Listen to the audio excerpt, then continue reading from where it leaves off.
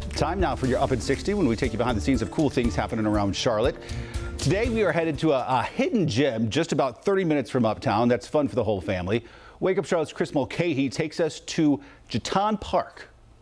Now that's a pretty great way to start the day, right? A day at the beach. Come grab the dog, walk through the trails. Here is a great park that's not too far away.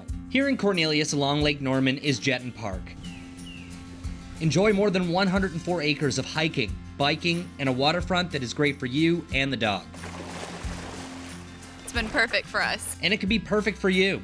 There's plenty of spots to come sit and relax while keeping your social distance. If tennis is your thing, there are 8 courts available to anyone working on their backhand. Open from sunrise until 10:30 p.m. It's been hot, it's July, it's the dog days of summer, but one of the best features of Jetton Park, lots of shade while you're walking.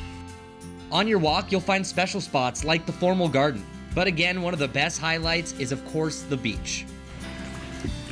We're from Florida, so we're used to the beach, so this is about as close as we can get here in Charlotte. A great place to lay in the sand, not too far from Charlotte, here at Jetton Park. And that's your Up in 60.